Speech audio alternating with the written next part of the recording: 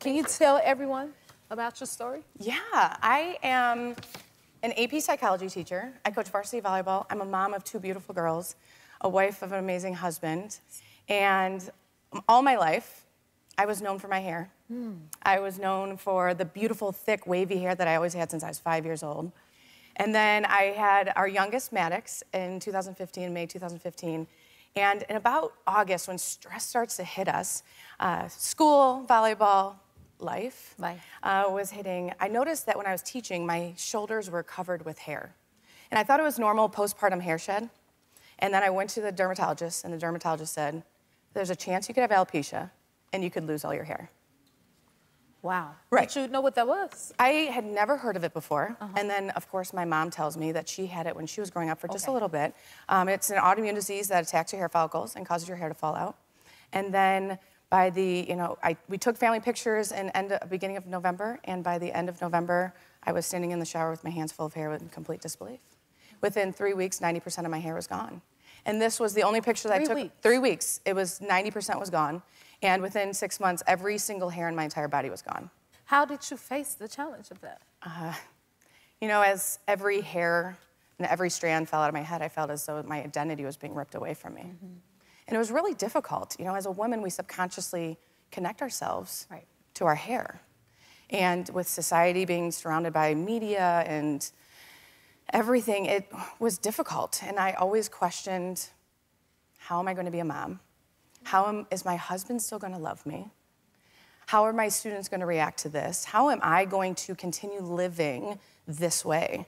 And it was a difficult storm that I never in a million years ever thought I would ever experience.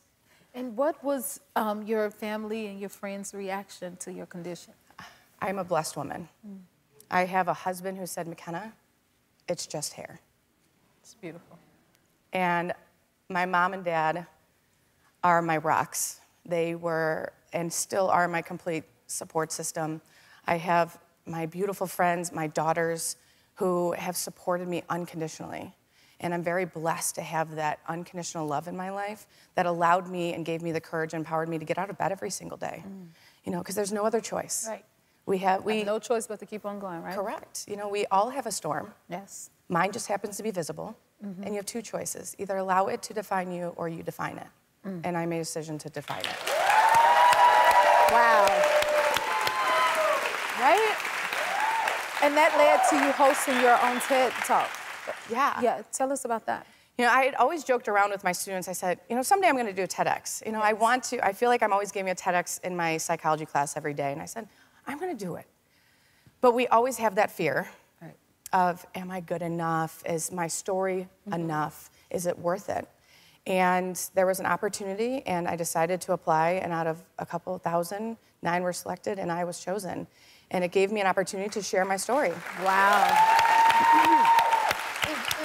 Since you talk, how do you continue to spread your message to others? The goal is to show that everyone has a story. Yes, ma'am. We are all battling something. Again, mine happens to be visible. And I am taking it upon myself, and what alopecia has shown me is that my purpose has always been there, and it's to, 1, bring awareness to what alopecia is, because it affects 6.8 million Americans, but it's also to prove that we are able to reframe life's challenges into gifts and opportunities, that we have to find the silver linings. McKenna, I was so touched by hearing your story, and there are a few others who want to share your impact that you've had on them. In their lives. So take a look.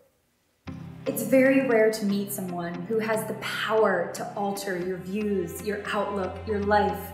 And McKenna, you do that in the very best way. She is the definition of a badass.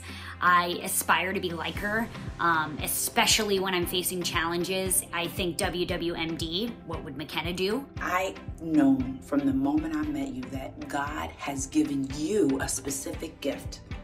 And you are the perfect person to help us all feel empowered, to know that we can make it, to overcome challenges, and to stay steadfast in everything that we are doing. She is a beautiful soul, and I am just beyond grateful that she's come into my life. I'm so proud of everything that you've done throughout your life and recently to really inspire those around you. And I know that you've inspired me, and you're going to continue to do that for anybody that you come into contact with. We're just ecstatic that you're helping so many people and you're going to be encouraging for so many people.